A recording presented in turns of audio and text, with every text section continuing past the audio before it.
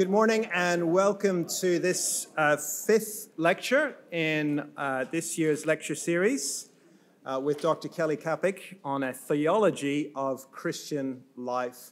A warm welcome to you if particularly this is your first lecture, and you're very welcome. We're glad to have you with us. Welcome to you if you're watching online.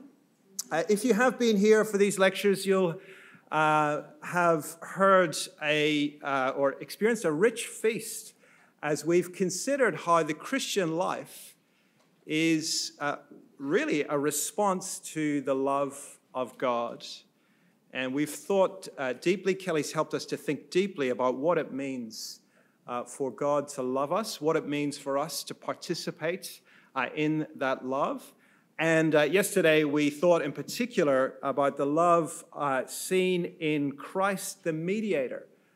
And we thought about how Jesus is God, but is human, became a human being in the incarnation. And we are reconciled by his death, and we are saved by his life. And so it's been wonderful for us to reflect deeply on the Christian life theologically. That's what Kelly's been doing for us, helping us to think theologically about the Christian life. And I'm very much looking forward to this morning's lecture. Just a few pieces of housekeeping. Kelly, again, very graciously happy to answer questions, which will occur through the Slido app. And I think the Slido code is there. So if you haven't used Slido before, you can download the app. Or you can just use the QR code, and then you can enter the today's code, which is today's date. So we'll have an opportunity at the end to deal with those questions. And during the talk, you can enter your questions, and you can also kind of vote on questions that you particularly would like to have answered. At the conclusion of the lecture and questions, there'll be morning tea just over to your right. Let me read the Bible and then pray, and then we'll welcome Kelly to speak. So I'm going to read a passage from Ephesians and then two passages from Romans. Ephesians 4, there is one body and one Spirit, just as you were called to the one hope that belongs to your call. One Lord, one faith, one baptism, one God and Father of all, who is over all and through all and in all. And Romans 5 from verse 1. Therefore, since we have been justified by faith, we have peace with God through our Lord Jesus Christ. Through him, we have also obtained access by faith into this grace in which we stand, and we rejoice in the hope of the glory of God. Not only that, but we rejoice in our sufferings, knowing that suffering produces endurance, and endurance produces character, and character produces hope. And hope does not put us to shame, because God's love has been poured into our hearts through the Holy Spirit who has been given to us. And then over to Romans 8 and verse 9. You, however, are not in the flesh, but in the Spirit, if in fact the Spirit of God dwells in you. Anyone who does not have the Spirit of Christ does not belong to him. But if Christ is in you, although the body is dead because of sin, the Spirit is life because of righteousness. If the Spirit of him who raised Jesus from the dead dwells in you, he who raised Christ Jesus from the dead will also give life to your mortal bodies through his Spirit who dwells in you. So then, brothers and sisters, we are debtors not to the flesh, to live according to the flesh. For if you live according to the flesh, you will die. But if by the Spirit you put to death the deeds of the body, you will live. For all who are led by the Spirit of God are sons of God. For you did not receive the spirit of slavery to fall back into fear, but you have received the Spirit of adoption as sons, by whom we cry, Abba, Father. The Spirit himself bears witness with our spirit that we are children of God, and if children, then heirs, heirs of God and fellow heirs with Christ, provided we suffer with him, in order that we may also be glorified with him. Let's pray. You did not receive the spirit of slavery to fall back into fear, but you have received the Spirit of adoption as sons, by whom we cry, Abba, Father. Our Father, we do thank you for the gift of your Spirit. We thank you that as we receive the Spirit, we experience the wonderful blessings of adoption and sonship, and we call you Father. We thank you for the wonderful privilege of that family relationship, that as we live the Christian life, we are not on our own. We have your Spirit. We know your Son, and we call you Father. And we thank you in Jesus' name. Amen. Please join with me in welcoming Kelly.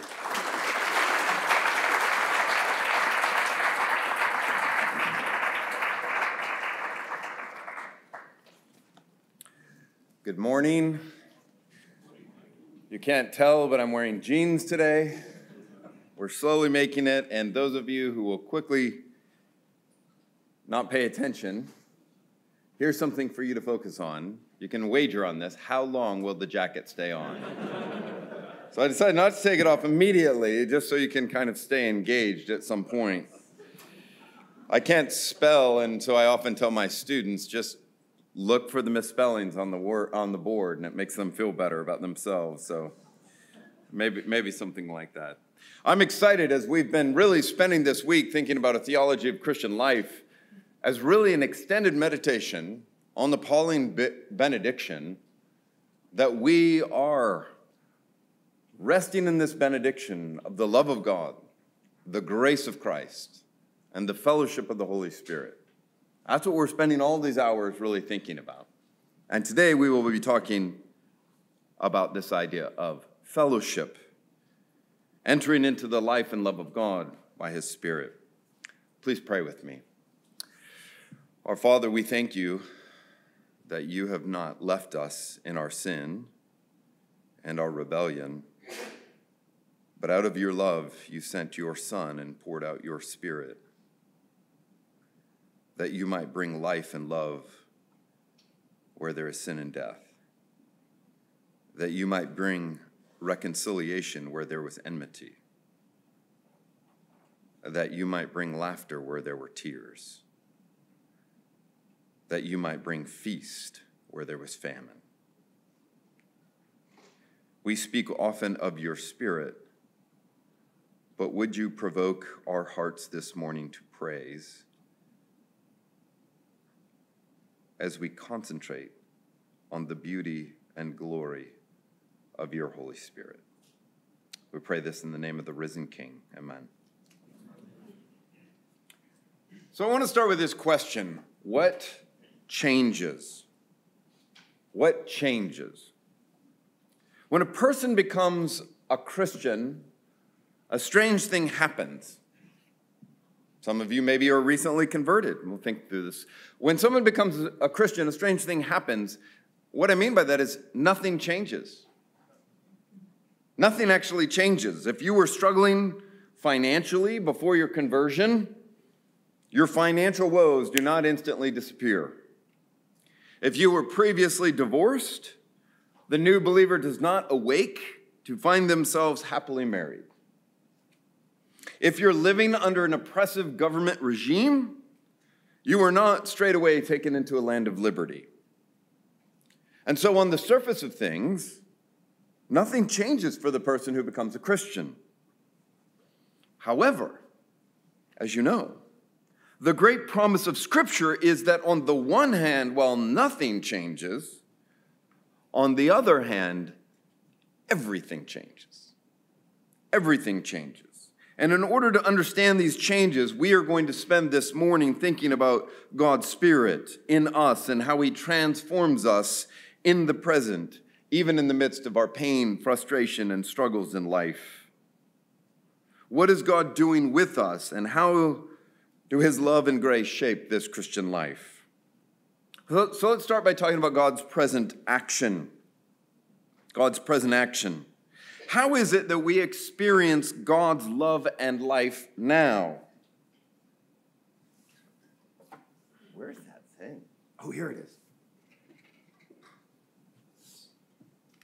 You introduced me to this yesterday. I just realized, why is my neck hurting? Apparently, I'm very fragile. I'm from California, so. How is it that we experience God's love and life now? Think about this.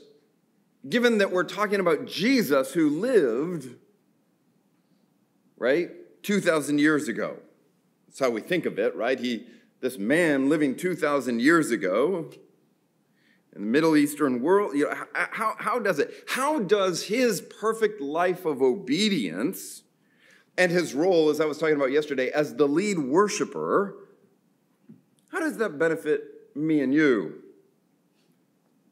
Really, do we end up thinking that Jesus was just a really amazing example of God's love? Was he just a beautiful picture of human faithfulness that we're meant to be encouraged by? Like, wow, look at Jesus. That really was, he was inspirational.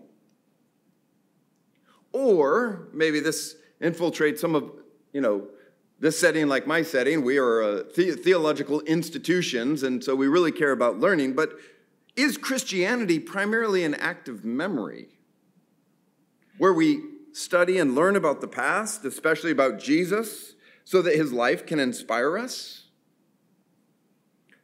Does that connection have something more to it?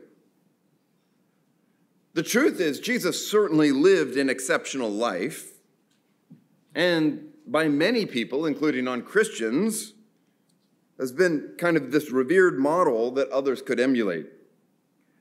But I'm sure you know Orthodox Christianity believes something far more than historical recollection is important, more than just inspiration for believers.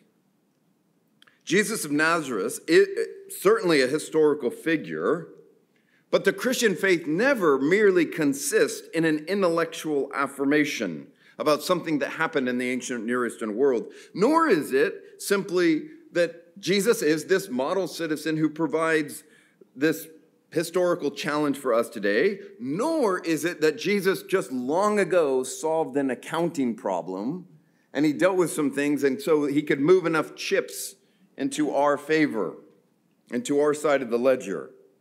No, the Christian faith has always centered on trust, fiducia, in a person,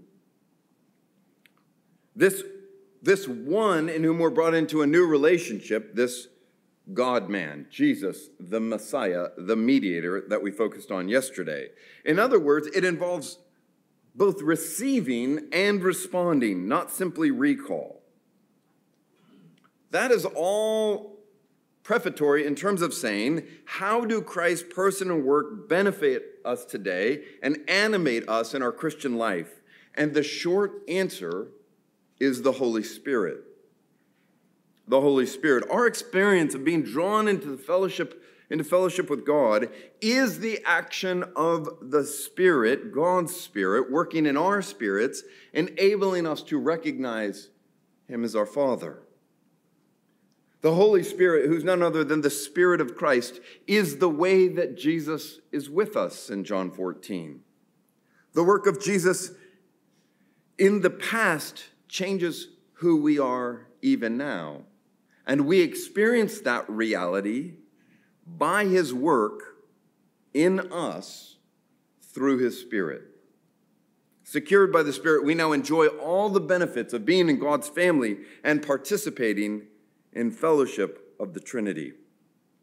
This brings this renewed fellowship with God, the benefits of forgiveness, reconciliation, joy, and holiness. This new life comes to us as fruit of the Spirit's presence and renewing power. The Spirit's presence and renewing power. The Spirit draws us, as we've been talking about, into this communion with God as he applies the very work of Christ to our lives, that we might rest secure in the Father's benediction. We then are drenched afresh in this overflow of the triune God's life-giving love. The Spirit of creation, as I keep saying, I keep telling you, the God of creation is the same as the God of recreation. Never forget the Spirit of creation who hovers over the waters, over the chaotic tohu vohu. The Spirit in Genesis 1 is the same Spirit who hovers over Mary, is the same Spirit who brings life to us out of our death. And in this, to borrow from the Westminster Shorter Catechism, the Spirit renews us, as it says, in knowledge, righteousness, and holiness. And by the way, given some questions yesterday, notice the confession, 17th century confession says, renew us in knowledge, righteousness, and holiness, and with dominion over the creatures.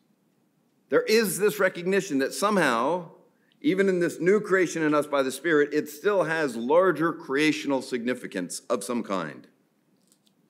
Animating and ordering, which is the very work of the Spirit, enabling us to enjoy and foster communion with God, neighbor, and rest of creation. That's the path of love. That is the inbreaking of shalom. So what I want to do this morning is I'm going to focus on a few points, and I'll just warn you, I've already gotten a taste of it, the first bit is the more difficult. You've kind of gotten used to some of that. We're going to have to do some hard work. We're going to think carefully about some Trinitarian ideas, but I promise there is pastoral significance, and more of it will be clear in the later part of the talk. So first, I want to think through how, as the bond of love between the Father and the Son, the Holy Spirit is also the bond of love between God and us. Just as the Spirit is the bond of love between the Father and the Son, the Spirit is the bond of love between God and us. We'll talk more about that. Secondly, we'll talk about how the benefits of Christ become ours by the Holy Spirit. Thirdly, how the Spirit, and I really want to think through this in light of some of the things we've talked about, the Spirit connects us with the cross and the resurrection. With the cross and the resurrection. And then with the remaining time, I want to at least give some hints at a reading of Romans 8, talking a bit about the flesh and the spirit of dying to live and about hope. Let's jump in. Observation 1. As the bond, here we go. As the bond, oh, look at that. What's service? Observation 1. As the bond of love between the Father and the Son, the person of the Holy Spirit is also the bond of love between God and us. You may be unfamiliar with this language, which I've been introducing to you. It's a very strong Augustinian tradition, way of understanding and reading the scriptures here. But the idea is the Holy Spirit's place in the Father's love for the Son and the Son's love for the Father. This love is none other than the Spirit. This love between the Father and Son is not merely sentiment. It's actually none other than the Holy Spirit. Personal. A person. The Spirit, fully God. But the Spirit is not the Father. The Spirit is not the Son. And so this Augustinian conclusion, the Spirit is the love between the Father and the Son. This bond is a person himself, not merely an attribute of God, but truly God. This Augustinian structure of the lover, the beloved, and the love between them. And I want us to start to think through this a bit more, especially in light of the Spirit today.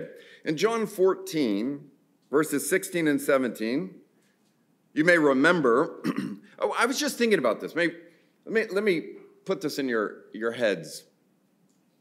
A good exercise for you, if you've been thinking about these talks this week and in the future, would be to read the Upper Room Discourse over and over again for a while. It's fascinating because it's very common for even Christians to go like, I know the Trinity is supposed to matter. I know we're supposed to affirm it. I'm not actually sure why it matters. Doesn't really seem practical. Doesn't seem pastoral.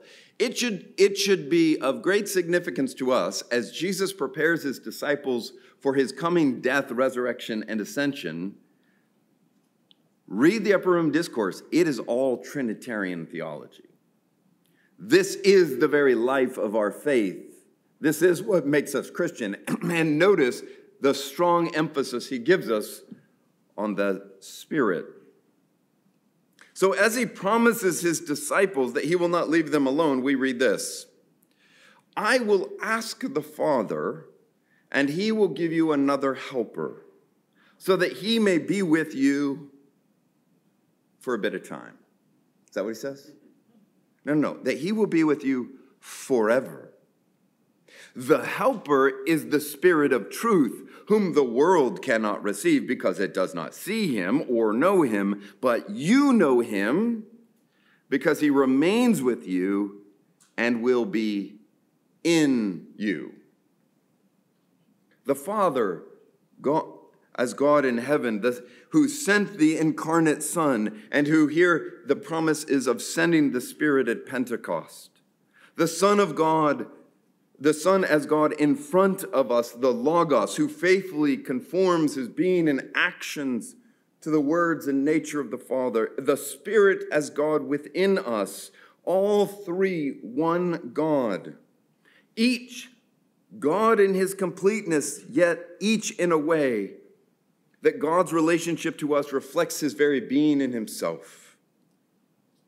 I know this gets tough, but it's important for us to realize there's one God, and that one God is in three persons, and each person is distinguished by their specific relations to the others. The Father begets the Son proceeds from the Father, and those of us in the West commonly affirm, and I would, from the Father and from the Son. The Father's unbegotten, the Son is begotten but not made, the Spirit is eternally proceeding. I know that gets heavy, the eyes glaze over, but hang with me a little bit here, because this is very important. It guards against the idea that we have three deities. Part of the challenge is when we hear the word person in our world, in this, in English, we're not talking about hypostases, it's hard for us not to imagine, especially in light of our individualism stuff, when we talk about persons, we think autonomous, individual, separate things. And if that's the imagery and understanding we bring to the idea of divine persons, it's amazing. We can be quoting the creed, but unintentionally ending up with tritheism. Because they did not mean three autonomous beings. There's one being, Yahweh, worthy of worship, who is eternally Father, Son, and Spirit.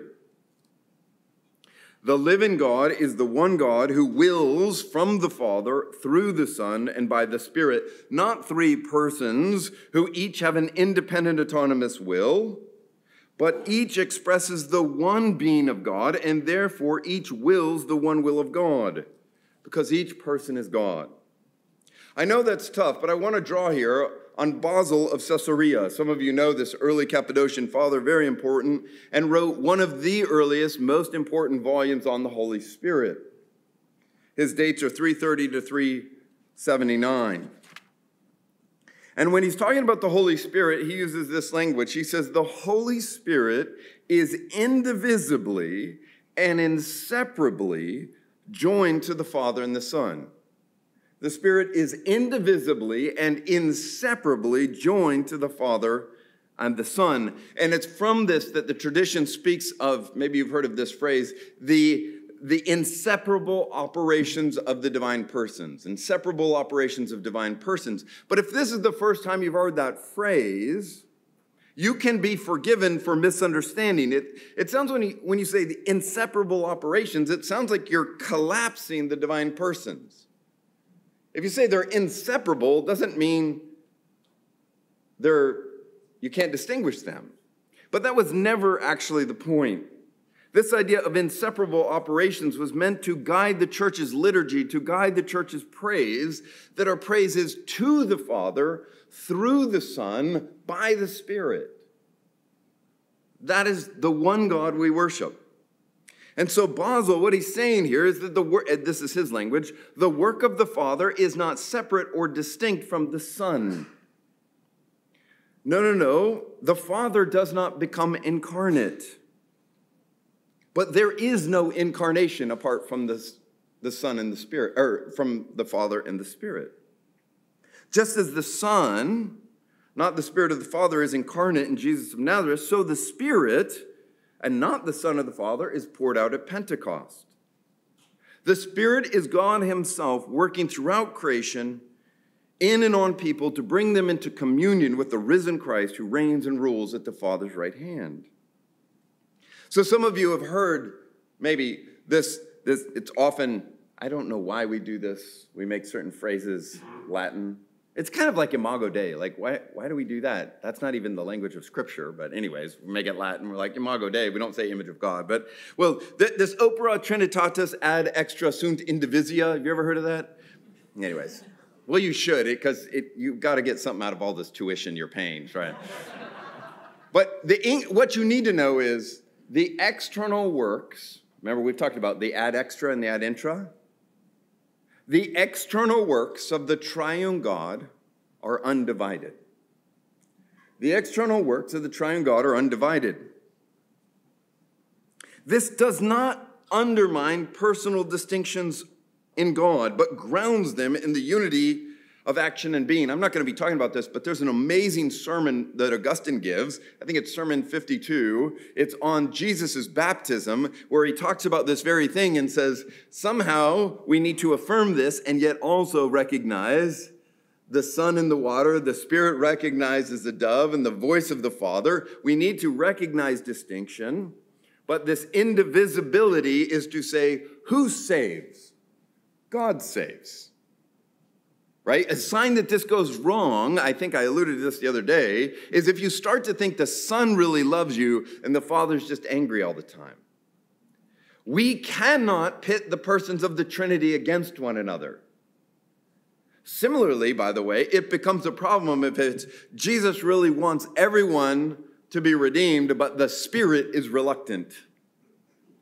That's a loaded theological debate, and we'd have to talk through that. But I'm just telling you, anytime you start to think, oh, are we pitting the persons of the Trinity against one another? Ding, ding, ding, red light, be very nervous. There's one God who is eternally Father, Son, and Spirit, and there is never a divide. You never pit the persons against one another.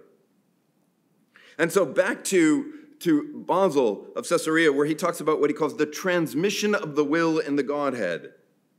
Where he says, and again, this is in the 4th century, he says it's not a movement from a greater, as he says, to a subordinate or lesser, but in his language, like I think this is really helpful because it's so hard to think through. He says, but it's like the reflection of an object in a mirror, which reaches from the Father to the Son, but without the passage of time. Right? The Son is eternally begotten. There's no beginning in the Son. The Son is always eternally in relation to the Father. Like this mirror, no passage in time. And so I want to read you this bit of a paragraph from Basil, because he's talking about how does God create angels, right? But this will give you a sense of this Trinitarian way of trying to think through this. Here's what he says. When you consider creation, he's talking to, potential ministers in future. And he says, when you consider the creation, I advise you to first think of him who is the first cause of everything that exists, namely the Father, and then of the Son who is the Creator, and then the Holy Spirit, the Perfecter. So the ministering spirits exist by the will of the Father, are brought into being by the work of the Son, and are perfected by the presence of the Spirit. He goes on, let no one accuse me of saying that there are 3 unoriginate persons, because that would be 3 gods, or that the work of the Son is imperfect. No. The originator of all things is one. He creates through the Son and perfects through or by the Spirit.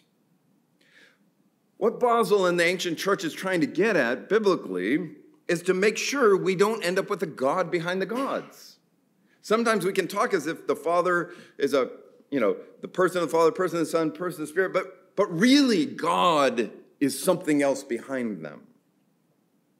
No. This one deity lives in 3 relations. There is no disunity. There is no conflict in the Trinity. That would compromise the Shema Israel, right? In Deuteronomy 6:4. The distinct divine persons do not constitute, as you would argue, an ontological hierarchy, but they do reveal the one God who is relationally has otherness in himself. These relations, as Giles Emery says, are identical to the very being of God. They're identified with the essence of God, which is pure existence. These relations subsist. In other words, God eternally subsists in three relations, Father, Son, and Spirit. There is no God who is not the divine persons. So that even before, as we talked about that first time or second lecture on love, even before there was anything ad extra, anything outside of God, it is proper to say that God is love. Now, all of that hard work was necessary to more fully appreciate this part of the Pauline benediction, where he mentions the fellowship or the koinonia of the Holy Spirit be with you all. I want to think through this more. How can we say both? How can we say these two things? How can we say that the triune God is love and that the Holy Spirit is the love between the Father and the Son? It sounds very strange. How can you say both that the triune God is love and that the Spirit is the love between the Father and the Son? So I want to tease this out a little bit. Peter Lombard, medieval theologian, 1100 to 1160, he navigates this very question, drawing heavily upon Augustine, where he also describes the Spirit as the love or the charity or the affection of the Father and the Son. But by that, if you read him unpacking, it's not that the Spirit is an attribute. The Spirit is none other than a person, distinct from the Father and Son, but the very embodiment. And the question, though, is how is this compatible with, if the Spirit is the love between the Father and the Son, or the Spirit is love, how is that compatible with John's statement that God is love? And what Peter Lombard and Augustine and others will argue is you actually find in Scripture this kind of pattern where you can speak of wisdom, the wisdom of God generally. God is wise, the very wisdom of God, and yet you can recognize that the Scriptures also speak, as I'm sure you know, of the Logos of God as wisdom personified. Like wisdom, and this is Lombard, in the Trinity, love is sometimes ascribed to the substance, God, which is common to the three persons and entire in each of them, and sometimes especially to the person of the Spirit. Now, I think we're most familiar, because we've even been focusing on it, this Johannine claim that God is love. I think it's less obvious to us, this link the Spirit has with love. So I want us to think through this. So John says, "Beloved, let us love one another. Love is from God. Whoever loves has been born of God and knows God." Now, Peter Lombard recognizes this twofold dynamic. I like how he puts this very simply. Love is God from God. I want you to think that. Love is God from God. Love is God from God. Not only is God love, but love comes from God. And the love from God is nothing short of God. God is love. Let me just make sure you follow. I've been talking a lot about love this week. And particularly in our kind of Western culture, well, not just Western, but in Western culture, we tend to have reduced love to sentimentality, to maybe a warm feeling. And so when we talk about God as love and experiencing the love of God, are we merely talking about sentimentality? Are we merely talking about getting some kind of warm feeling in you? And I want you to know that Christian tradition has said much more than that. Much more than that. Now, so if God is love, how do we think through this, that we receive God's love? And the argument is that the Father, it can't be the Father. The Father alone cannot come from God, biblically, in terms of the grammar of Scripture. The Father alone cannot come from God, so love must come and point to the Son and or the Spirit. But it actually does to both divine persons in such a way that it's distinctive to each. John comments that because God is love, as you know, we ought to love in response to having first been loved. And this love of God is first manifest in this way in the sending of the Son. Right? The Son is love incarnate, as John says, to be a propitiation for our sins. But for our purpose today, also notice this love comes with the indwelling of the Spirit that John says in chapter 4, verse 13, 1 John 4:13, the sending of the Spirit who has been given to us. The Son is both the embodiment and object of divine love, but the Scriptures also point to distinctive ways that this is true of the Spirit. First, make sure you're with me. How do we know that we abide in God and God in us? Biblically, what's the answer? How do we know that we abide in God and God in us? By what? By His Spirit, right? We know that God abides in us and we in Him by His Spirit. Now, this next question is, and what is the evidence of the Spirit's dwelling in us? How well you do on your doctrine test. No, as you know, John says, the evidence of the Spirit's indwelling is love. Out of love, the Father sends the Son as the embodiment and object of divine love, and then the Spirit proceeds from the Father through the Son as the very presence and power of this divine love. Thus enlivening, we talk about being born again by the Spirit, enlivening, animating, sustaining believers by bringing us into the koinonia of God, bringing us into fellowship with God. There's this basic principle that the ad extra, the external work, always in some way must relate to the ad intra, the very internal being of God. In other words, God's self-revelation really tells us something about God, about God's self. In this case, the strong claim that God's abiding in us and us in God is love. This is actualized in us by the very presence of the Spirit. Again, Lombard, and I'm almost done with Lombard. I know, medievals, I don't know why, but we don't think they matter anymore. But if the gates of hell will never prevail, the church didn't end like in 90 AD or 300 AD and start again in 1517. We have to value the whole church even as we critique. Anyways, Lombard says, the Holy Spirit is the love of the Father and Son by which they love themselves mutually and us, but also the love by which we love God. Did you catch that? How do we, who were at once at enmity with God, to use Paul's language, how are we able to love God? And the answer is because we've received His Spirit, who's brought life where there was death, that we might then be made alive by God's grace and love, and thus enter into this love and respond to God in love. He connects our love for God and this Holy Spirit who is love. The primary emphasis is God's own internal Trinitarian love and God's love for us, but then there are implications for our responsive love for God that is dependent on the Spirit as well. As Augustine says, it is the Holy Spirit by which He is given to us that makes us abide in God and Him in us.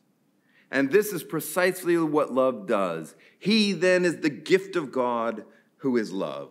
And the gift is the Holy Spirit. Observation number 2. I promise the rest are shorter. But observation 2, the benefits of the grace of Christ become ours by the Holy Spirit. I mentioned before His arrest and crucifixion, Jesus, in this expectation-setting scene in the upper room, starts to talk. And you'll remember there he says that all that the Father has is mine, and He's going to take what is mine and declare it to you in John 16. This prompts them and us to ask, how is this conveyed to believers in such a way that it truly becomes ours? And as you know, the answer is the Holy Spirit. The Spirit of truth will draw people to Him who is... All right, let me pause again. We say the Spirit is Spirit of truth, right? So, that's biblical. This may not be a thing here, but kind of in America, there's been this thing like the Truth Project and this kind of thing and that kind of thing. And as Christians, rightly are trying to engage in culture and think through things. But one of the problems with some of that is sometimes the idea is, well, Christians, because we have the Holy Spirit, and the Spirit is the Spirit of truth, that must mean we actually know everything. We must have the best answers for all the economic problems. We must have the best ideas for this or for that or this and that. And the idea is, well, the Spirit is the Spirit of truth. Well, I don't know about you, but when I became a Christian, the Spirit came to dwell in me, I still could not do any chemistry to save my life. I remember in uni, the last class in mathematics I took, which, by the way, I don't know why, Legos, why do you call it maths? We're going to have to talk, people. So, anyways, but the Spirit, so when John says the Spirit is the Spirit of truth, is that, oh, you're a Christian, you get to know everything? No. Biblically, what it means is the Spirit is the Spirit of truth because he points you to him who is the truth, Christ. The Spirit will always take you into truth, not abstract ideas, but to him who is the truth, to Jesus the Messiah. So in this scene, the Spirit draws us to him who is the truth, not by bringing a different or a new message, but both by being God and showing them God, in John 16:13. Some of you may know the name. He's no longer living, but the Dutch New Testament scholar Herman Ridderbos. Ridderbos, reflecting on the Spirit here in this passage, speaks, and this is kind of interesting just because we don't, yesterday my whole talk was on Jesus as the unique mediator, which I 100% believe. But he says there is a sense in which in this passage the Spirit is a kind of, as he says, mediator. Because the Spirit unites us to the incarnate Son and enables us to enjoy the gifts of God. The Spirit takes, as he says, takes what is mine, bringing forth the very treasure entrusted to Jesus in order to redistribute it in his way. Ridderbos says here the Spirit is, quote, the permanent mediator between Jesus and those who belong to Jesus. The Spirit is the permanent mediator between Jesus and those who belong to Jesus. He doesn't mean, he's not trying to replace Jesus as the mediator between God and man, kind of 1 Timothy. No. But the idea is the Spirit, it's not, as a mediator here, it's not the Spirit keeping us from Jesus, but the Spirit is the living and active link to Jesus, right? While it is through Christ that we have access unto the Father, that access, as Paul says in Ephesians 2:18, is by one Spirit. From the beginning, our new life as adopted children of God, all that we have comes from Christ, or comes through Christ from the Father by the Spirit. God our Father, Christ our elder brother, all true and kept by the Spirit. So that all the riches of God's love are made known and secured in the grace of Christ, and they become ours. Remember, I was asking, how do we benefit? They become ours by this fellowship, by this koinonia. The Spirit takes all that is the Father's, all that is the Son's, and gives it to God's people. We receive God by his Spirit. And this God gives us himself even now. The Spirit brings us into fellowship both with God and with his people. The bond of love between the Father and the Son is the bond of love between God and us. He is, as you know, the Paraclete who dwells in us, God fully present to us by the Spirit. This one God is the giver, the given, and the gift. The Father is the giver who sends the Son. The Son is given as the external reality of God's self-revelation to us. And the Spirit is this internal reality of that revelation. We respond to God by his gift as he is given in order that we might love the giver. Not three gods, but one God who gives himself to us, Father, Son, and Spirit. As we said the other day, all things are from him, through him, and to him. God is love, and all three persons of God are love. We cannot say only the Spirit is love. That would be wrong.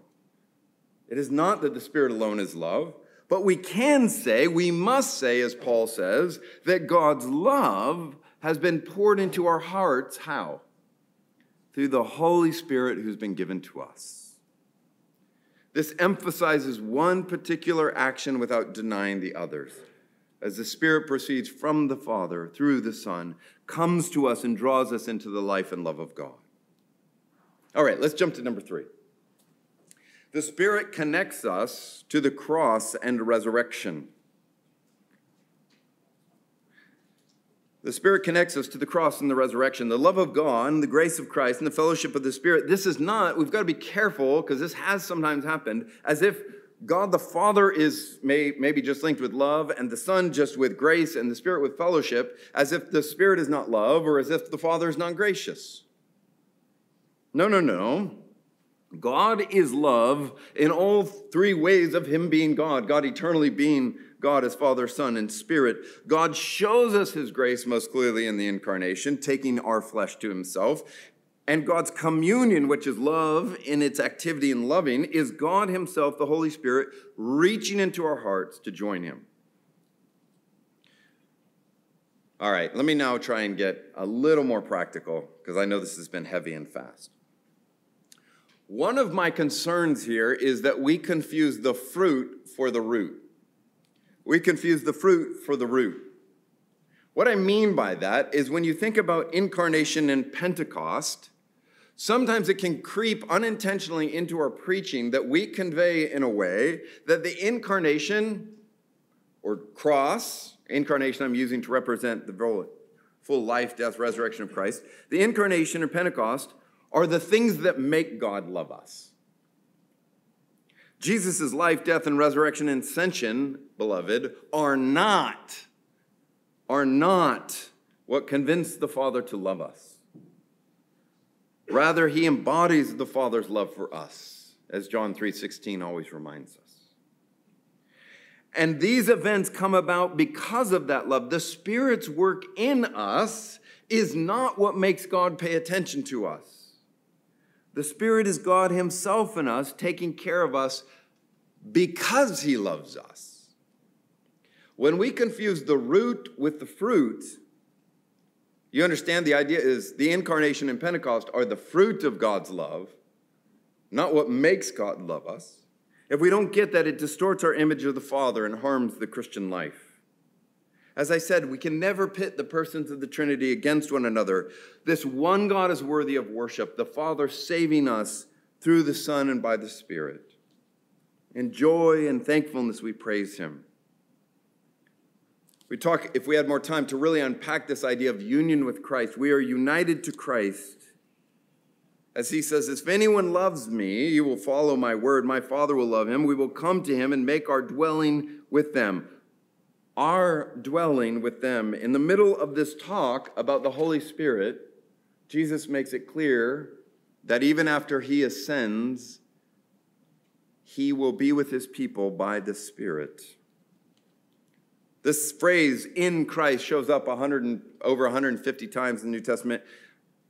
I'm very thankful in the last about 15 years, there's been renewed interest in this idea of union with Christ. And so I'm not going to unpack all of that now, but I do want to bring up these 2 points. First, thanks to the Spirit, Christians are not mere antiquarians. Thanks to the Spirit, Christians are not mere antiquarians. The Spirit is not simply reminding us of things that happened in the past, right? The Spirit actually connects us to the crucified and risen Lord. So this means, second then, that the Spirit connects Christians to Christ in all of his work, both in the cross and the empty tomb. I think I alluded to this the other day, but part of my concern is when we preach Christ and him crucified, but we lose everything else that Paul and others are talking about, we can miss it.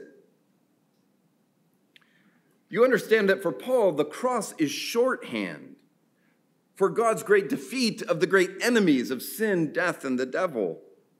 So that apart from Christ's death, our sin condemns us, the devil accuses us, and death would still have a hold over us. But in our place, Jesus faced these enemies, absorbing and then silencing the judgment, the darkness, and the accusation, defeating death itself, so that, as the church has often said through the ages, sin is actually nailed to the cross. But Paul doesn't just say you've been crucified with Christ. He also says you've been raised with Christ. Christ died for our sins according to the Scriptures, but he was also buried. He was raised on the third day according to the Scriptures, and he appeared to Cephas. Then the 12, it goes on. And if there was no resurrection from the dead, then Christ hasn't been raised, and our preaching is in vain. This matters. The sign that we're only preaching the cross and not the resurrection is, as I think I was hinting at the other day, we only focus on the forgiveness of sins, which is good news. That's glorious news. But we don't then focus on the life that God has given us by his Spirit. Right? The Spirit, remember, this is a reason why the Spirit, we talk about the fruit of the Spirit, love, joy, peace, patience, kindness, gentleness, goodness, and truth. The point is not just that you will be forgiven. The point is that the God of creation is renewing his work in and through you by his Spirit. And so we proclaim Christ crucified and risen, and we have a message for Christians, not simply your sins are forgiven, don't miss, not less than your sins are forgiven, but also that he has good work for you to do. And you do that not just trying to be like Jesus, not self-improvement, but because the Spirit of the risen Christ now dwells in us. This isn't, if we speak the gospel only in terms of an event that happened a long time ago with no expectation of God's present power and action in us. And here, I'm a Presbyterian, I'm preaching against myself. Sometimes we can be accused of not believing in the presence and power of the Spirit. And the honest truth is sometimes that hits close to home. No. We need to not have an underdeveloped appreciation of the presence and work of the Spirit. God's work is in us. He does not stop with forgiveness, but daily brings us into fresh communion with God, allows us by his Spirit to love the unlovable. The Spirit connects us not simply to a past death, but to a present life. All right, let me use the rest of the time to make a few reflections on Romans 8.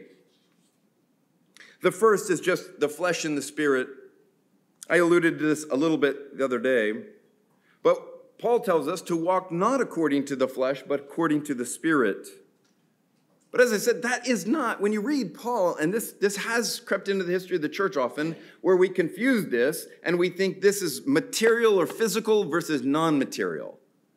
And you can see that happening when the church starts to belittle or undervalue the material world. But when Paul is talking about the flesh and the Spirit, he's not talking about physicality versus non-physicality. Life in the flesh is that which is focused on the self, on rebellion, on idolatry. Life in the Spirit is characterized by freedom before God. Biblically, that freedom is always freedom from sin and freedom to love others. I remember years ago being involved with the group and seminarians basically and new pastors, and many of them coming from very fundamentalist backgrounds, and they had gotten into Reformed theology, and they had learned about the beauty of the freedom of the Christian. And so there was a conference, and outside, there was a group of these young folks, and they were all, at a pub and drinking heartily. And I'm not against alcohol, for the record, but they're drinking heartily. Everyone had cigars and all that, and it was all these jokes about freedom in Christ. And I thought, you don't get it. Whether or not you drink alcohol, that's a different discussion. But the freedom of the Christian is not fundamentally about, can you drink alcohol and smoke cigars? The freedom of the Christian is you're finally free to not be self-absorbed. You're finally free to love others even when it costs you. It is not fundamentally about all these things you can finally do. It is that you've been freed by the love of God that you might, out of that love others. Whether you smoke cigars or drink a beer, that's a different conversation. But if you reduce Christian freedom to that, you've fundamentally misunderstood and even distorted the whole thing. You, however, as Paul says, are not in the flesh but in the Spirit, if in fact the Spirit of God dwells in you. This takes me to the next point, dying to live. The ongoing work of the Spirit in God's children. John Calvin, in his treatment of Romans 8, used this language you may have heard of called vivification and mortification. Vivificatio, mortificatio, right? I don't know, again, one of these things. And I want to unpack these for you, but Philip Melanchthon, the great Lutheran theologian, writing the very first systematic theology of the Reformation, used this very idea as the life of repentance. So I want to take a minute because I think this is of huge pastoral significance to you and can help you understand when we talk about the presence and power of the Spirit in our lives. Mortificatio and vivificatio. Mortification and vivification. Mortification is this idea of putting things to death. I would say often when it comes to our vision of the Christian life, this tends to be the only thing many of us Christians focus on. The idea is to put sin to death, which I think is good and right. But we have an underdeveloped idea of vivification. Let me use some concrete examples to help you know what I mean. I work with college students, so that often influences my illustrations here. Well, okay, in a workplace. I will find sometimes that a Christian man will tell their small group, say, there's this woman at work, and I find myself having inappropriate thoughts about her. And so this Christian community will tell that young man, say, well, here's what you should do. If she has lunch at 12 with other people, you wait and you have lunch at 12:45. And if she walks this side of the office, you walk that side of the office. Now, let's be clear. If he does these things, and he moves from having inappropriate thoughts to not having inappropriate thoughts, is that a good thing? Yeah, I think that's a good thing. There's a sense in which that's mortificatio. My problem is when that becomes the vision of the Christian life, it has distorted things. The Christian vision, do you see what's happened there? We have, out of good intentions, we have unintentionally communicated to this person, the goal is for you to make her non-existent. See how problem that is? Especially Beloved, the Christian vision is not simply that you will stop being lustful. The Christian vision is that you will start to see this person made in the very image of God, that you will seek their good and their rightness and glory. And if they're a Christian, that they are your sister in Christ. The goal is not that you will ignore them, but you will get to the point where you seek their good. If you have a roommate and they drive you mad, or maybe there's someone in one of your classes here, and when you think about them, it's hard for you not to just instantly slander or mock them. Is the goal merely that you will stop mocking them? No. The goal is not just mortification. The goal is vivification, that by God's Spirit, you will be taken to the place where you seek their good. You seek their upbuilding, that you have the very eyes by God's Spirit to see the beauty that is there and to seek their encouragement, to seek their protection, to seek their good, to seek what you can learn from them, and that your life is impoverished without them. The Spirit works not just helping us put sin to death, but vivifying us, making us alive. And I fear, especially in my Reformed world, the Christian life is reduced to death. Beloved, it's not just mortificatio, it's vivificatio. We are called to live. Finally, hope. Hope, confidence that God is in us. We toil and struggle, not in our own strength, but as Paul says in Colossians 1, with all his energy that he powerfully works within us. God's Spirit changes us, and he who began a good work will carry it to completion. The promise and fulfillment in Romans 8 is that we who've received the Spirit of adoption enables us to cry out to God as our Father. But we realize this yet to be realized nature of adoption. I didn't mean to tell you this, but whatever, this will help.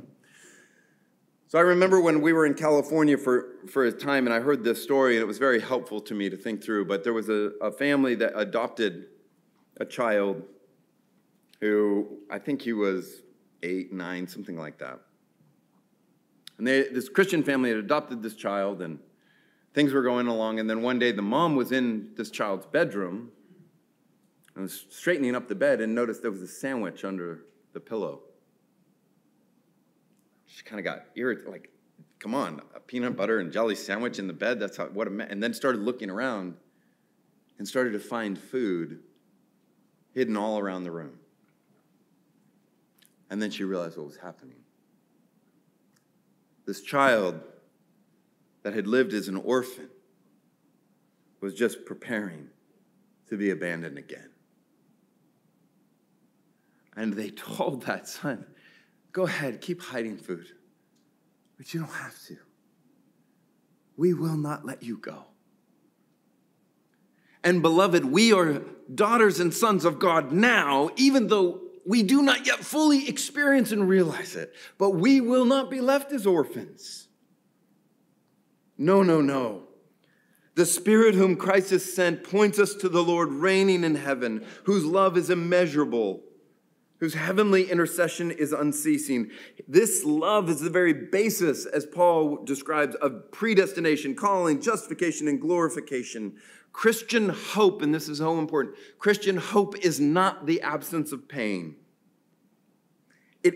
Christian hope is the presence of God's Spirit, even as it looks toward what we patiently wait for. We cannot fully see the future, but by the Spirit we can see him who is the future, the risen Christ. And his Spirit is even with us now. He enables us to pray in the midst of our confusion, fear, and grief. He takes your prayers when you can't even come up with words to say and makes them beautiful incense. We are safe in God's love, because Christ has rescued us and given us his Spirit. Secure in the fellowship of the Spirit of Christ, we are confident that God will not let us go. We could talk about how the Spirit convicts and comforts, but let me conclude. God, the Holy Spirit, brings us into communion with God by the grace whose name is Jesus the Christ, so that we might enjoy the Father's love. The Spirit is love. The Spirit is God, the very love shared between the Father and Son, and yet distinguished from them. The Spirit is God's love set free in our hearts, not simply that we can resist temptation, but so that we might actively love and serve others. The Spirit embeds us as a living participants in the very motions and movements of God's love. And in this way, we bear witness to shalom breaking into this present world. Beloved, we worship and adore the Holy Spirit, for he is the Lord and giver of life. Let's pray. Our God, we thank you that you have not abandoned us, that you did not just do a wonderful thing a long time ago, but you were present here, even in Sydney, in 2022. On this day, not just vaguely, but by your Spirit present here in this room and even in our hearts. So often our hearts condemn us. We ask for the courage to trust your Spirit, who testifies with our spirit that we are your children. Lord, you know the people here. You know the particular challenges, the aches, the anger, the sadness, the despair, the bitterness, the fear, the disobedience, the apathetic heart. None of these are too hard for your Spirit to work in and through. So bring fresh waves of courage, fresh waves of faith, hope, and love. Bring it to both those who hear and to the one who speaks. It is in the name of our crucified and risen Lord we pray. Amen. Thank you very much, Kelly. What we might do is just take a couple of minutes, talk to your neighbor, what particularly struck you about this talk, or you can perhaps review the Slido questions, add another question, and we'll come back together in a couple of minutes with question time. Okay. Just one thing to let you know, that really helpful questions. Too many for us to get through, but we're going to collate the questions at the end of the week, and we will pass them on to Kelly. So hopefully he could review them, and they'll help as he works on the final manuscript for this book. But the first question, Kelly, what does it mean to pray in the Spirit? That's a great question. What does it mean to pray in the Spirit? Because I think it's a fascinating question, because often to think through that, we have to think through some other things. So I'm not trying to evade the question, but I do want to think about this. So in the 17th century, my dissertation was on a Puritan theologian named John Owen. In the 17th century, there were kind of two extremes when he wrote a massive book on the Holy Spirit called Pneumologia, but there were two extremes, what he would have thought of as extremes, that he was responding to. One was what you'd call rationalism, that had reduced the Holy Spirit to an attribute of God, or merely wind or breeze, not actually God himself. That's kind of the problem of rationalism. But the other side, which I think is quite relevant to this question, was what in the 17th century they called enthusiasm. So you've probably heard of Quakers and Shakers, but when we hear that language today, it's very disconnected to its 17th century setting. The reason people were called Quakers and Shakers, it wasn't necessarily a very kind, it was a derogatory term, but it was because they were literally shaking and quaking. And the idea was that was evidence of the Holy Spirit's presence and work. So when we get asked when I get asked a question like, what does it mean to pray in the Spirit? I think it's actually a really good question, especially because even to our day, it's very easy for us, no matter your tradition, to think, well, if you're praying in the Spirit or signs of the Holy Spirit, in order for it to be the Spirit or praying in the Spirit, it's got to be extra. It's got to be really different and supernatural, right? And this is part of my deep concern that goes all the way back to lecture 2 on love. The God of creation is the same as the God of recreation, the Spirit in Genesis 1, who hovers over the chaotic waters to bring order and goodness. The triune God who created us in his image, created us with a mind, with a will, with affections, with a body. All of those things need to be remembered so that the sign of the Spirit's presence should not be that you are losing your mind or your mind is being belittled. The sign of the Spirit should not be that your will is being ignored or downplayed. It should not be that your affections are being downplayed or your body. No. The Spirit of creation is the same as the Spirit of recreation. So when we pray, Part of the way the Spirit works is provoking our minds, bringing people to heart. We pray in light of the Spirit, in light of the Spirit's prayer. But that engages our mind. The Spirit engages our minds, our wills, our affections. So, and part of that is, if you love me, you keep my commandments. What does that love look like? It looks like commandments. Well, and how do you keep his commandments and how do you love? By the Spirit. Well, anyways, all that to say, I think we need to actively depend on the Spirit. And again, I'll pick on myself as a Presbyterian. I don't know how it is here. For me, quite significant in prayer is learning to actually believe the Spirit is working. And so letting myself wait for the Spirit to bring people to mind and pray, and actually not about praying for 1,000 people a day, but really before God, by the Spirit, kind of thinking through them. Sometimes it means I feel like God is encouraging me to send a text of encouragement or word prayer, but often they don't know. But there's something in that. And it's amazing to me how many times now, as this has been going on for a while, and it's been really helpful, that someone will say, this is exactly the word I needed right now. Or they will tell me, not knowing I prayed, that this thing was going on in their life. So that's a lot to say. Whatever prayer is in the Spirit, it's creation affirming, not belittling. But it is also recognizing the Spirit is present when we pray. So let's not just make it a checklist. Let's commune with the Spirit. Anyways, those are some thoughts. Brilliant. Thank you, Kelly. This is, I guess, just sort of picking up something that you touched on in the talk and developed, so it's asking a little bit more. This question of the love between the Father and the Son is the Spirit. How do we say that without reducing the person of the Spirit to an attribute? And the follow-up question is, what do you mean by the verb is in that sense? Yeah, good. Means is.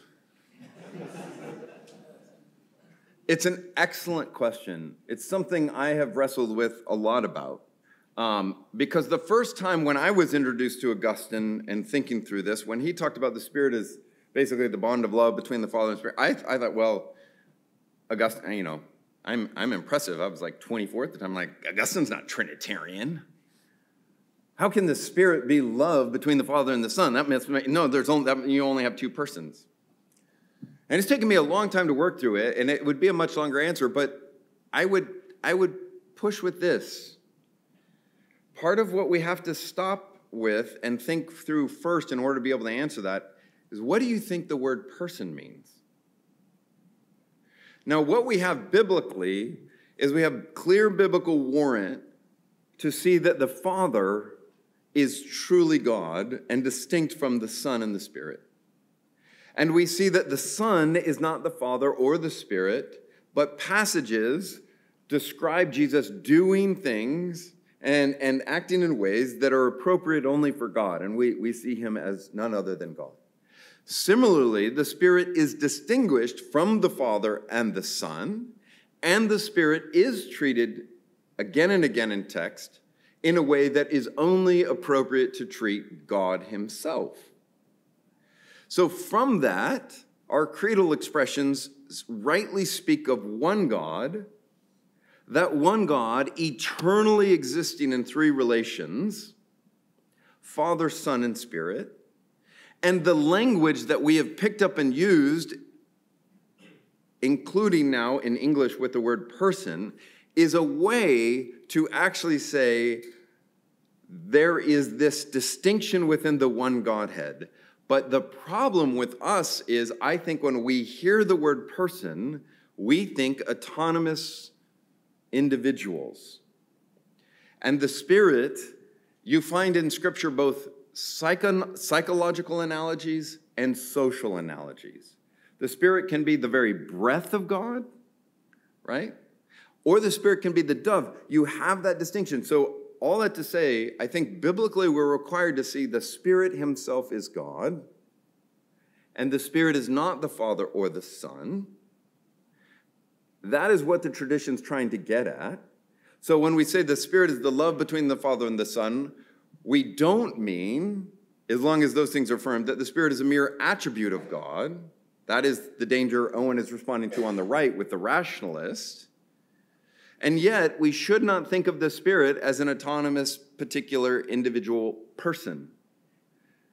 So the language of person is quite difficult for us, I think, to be able to still be biblically and creedally faithful. Because we have to ask not just what did the creed mean or what did the scriptures mean, because the scriptures don't use that language. We do talk about the Spirit in personal ways, but the Spirit, because we think it's right. But we have to ask, what does the scripture mean? What do the creeds mean? And not just assume our current understanding of that language can all be brought in. Because you want to have all kinds of experience about what a person is, that when we apply it to the Trinity, can take us in deeply problematic ways. Thanks, Kelly. The next question. Some say punishment for sin is separation from God, so that at the cross, Jesus was separated from the Father. John Stott speaks that way in the cross of Christ. Should we avoid that? Yeah, thank you for asking that question. I'm going to tell you an anecdote. First, I'll tell you my short answer, and then I'll unpack it. I don't think we should talk that way. But this is for you students to make you feel better about yourselves when you've done something dumb. So I think I was 20 at the time, maybe 21. I was at Wheaton College as an undergraduate, studying philosophy and history, but had on the side of really getting into Reformed theology and reading all of this stuff. And I worked for the Institute of American Evangelicals, and I had been told that this guy named John Stott was in town speaking to all the graduate students. But the person who was telling me about it said, "Oh, John Stott, he doesn't even believe in hell." That's all I knew. I had not read a single word of John Stott. So I go up to this thing with hundreds of people. He's speaking to the graduates. And his talk is about evangelism and missions. If you know anything about Stott, you know how important that is to him, right? I'm in the back of the room, zealous for the kingdom. And that Q&A, I raise my hand. That's why we don't have rights. Exactly. There was no one to protect me from myself. I'll never forget this. This is so... And because he was talking about missions and stuff, it was one of those where you figure a way to make your question a statement, but it's like a question. And so I said some version of, and I want you to know this before I disagree with him on this, but I said some version of like, I'm not sure how we can affirm missions and say evangelism really matters if we don't believe in kind of an eternal judgment or hell. And everybody in the room, they're looking at me. And then they all look at him. And this was one of those wonderful, I talked about, Mark gave me a great rebuke. This is John Stott. We didn't even know which Stott. And everyone looks at him, and he just tilted his head. And I could tell there was like a tremble in his voice, and he just said, "I don't think we can talk about hell without tears in our eyes." This is the main thing he said. And then he went on and said, "Yes, I've wrestled through some of this, and I think here are some passages that kind of make sense with my view, but here are some passages that are difficult with my view, and here, and he just, but I'll never forget that, because I had no tears in my eyes. I just wanted to win an argument, right? It was a great rebuke. Having said that, Stott is not alone. It's become pretty common for people to talk about hell or judgment as a separation from God.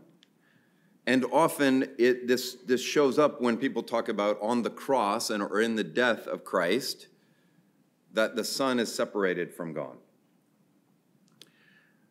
I would encourage you not to talk that way. I think it is deeply problematic. On the one hand, when we talk about hell as a separation from God, well, this actually could go with Stott's own view that he had, but if hell is a separation from God, where is something where God is not? That's non-existent, right? To be more biblically, theologically accurate, is probably more like hell is the absence of God's common grace, something like that. So But when it comes to Jesus on the cross and talking about this separation from God, if you have a person of the Trinity separated from God, even for a millisecond, that's not a small problem. You no longer have God. Because God is not three independent beings that one can leave for a while and come back. So actually, I think this quite matters in the tradition, because this is where, I don't know where everyone's at in this room on this, but this is where the tradition, including the Reformers, would talk about God can't suffer, but the God who cannot suffer takes on real human flesh. The God who cannot bleed, bleeds and dies in Christ. The God who cannot die becomes man, that God in Christ by the Spirit can enter into the grave in order to overcome it. The point of the judgment is not that the Son is separated from God, but that God, in and through the incarnate Son, goes into the grave. So as Proverbs says, you know, when Proverbs says, like, 3 things this, 4 things that. Remember in Proverbs it says, like, 3 things, I can't remember what, 3 things are never satisfied. The leech, it's pretty gross, right? The leech never says enough. And the author of Proverbs says, and fire never says enough, and the grave never says enough. The grave is constantly hungry. It can never eat too much.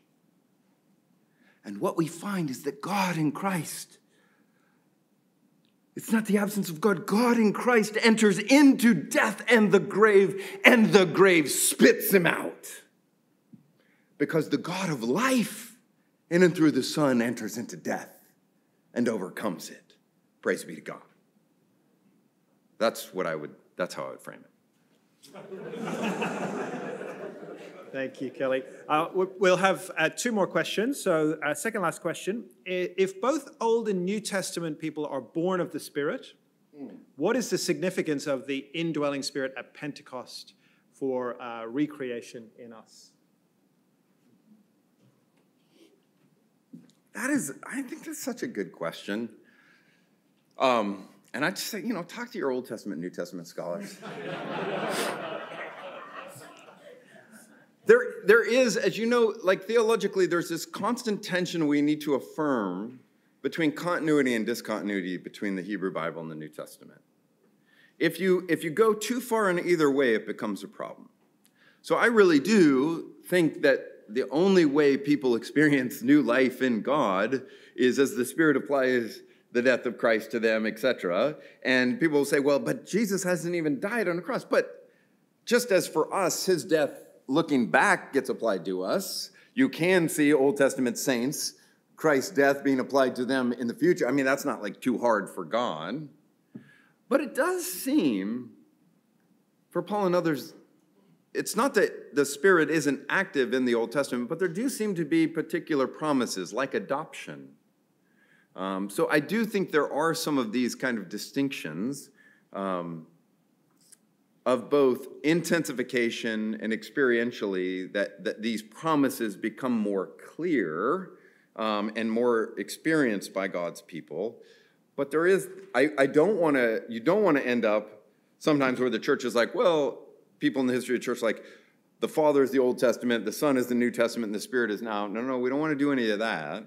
This is one God working, and so that's not a very satisfying answer, but ask Dan Wu and he'll figure it out.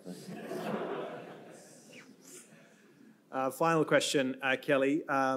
This questioner find your emphasis on mortification over vivification very helpful.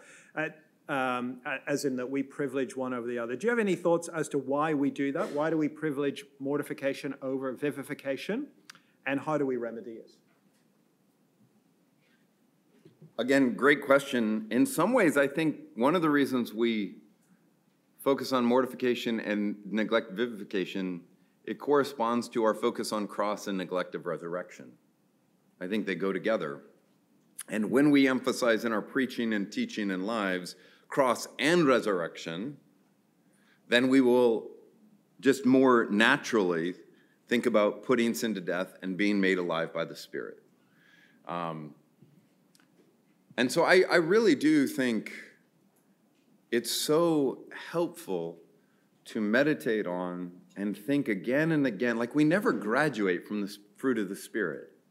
It's not like, well, your first 2 years or more, focus on the Spirit and fruit of the Spirit. Once you're a minister, you don't have to worry about that anymore. Like, no. This is the sign of the presence and work of God in our lives. So I do think it corresponds. I want us to be people of cross and resurrection, of death to sin and life to God. And that is, to connect these lectures, that is a right understanding of Christian view of shalom and flourishing. It does help us see this nature of we're meant by the Spirit. We are reconnected to love God, love neighbor, rightly relate to the earth, and even get rightly connected in ourselves. Something like that. So. Thank you very much, Kelly. Why don't we show our appreciation?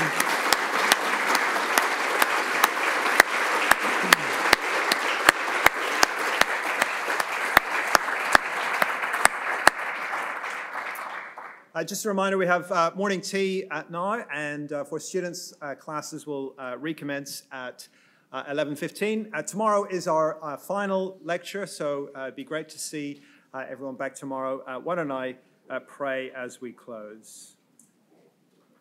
Paul writes, "If Christ is in you, although the body is dead because of sin, the Spirit is life because of righteousness." Our Father, we praise you for the gift of the Spirit. We praise you that through the Spirit we experience what it means to be your children. We praise you for his life-giving work in us, and we pray that we would walk by the Spirit to your glory. And we pray this in Jesus' name. Amen. Amen.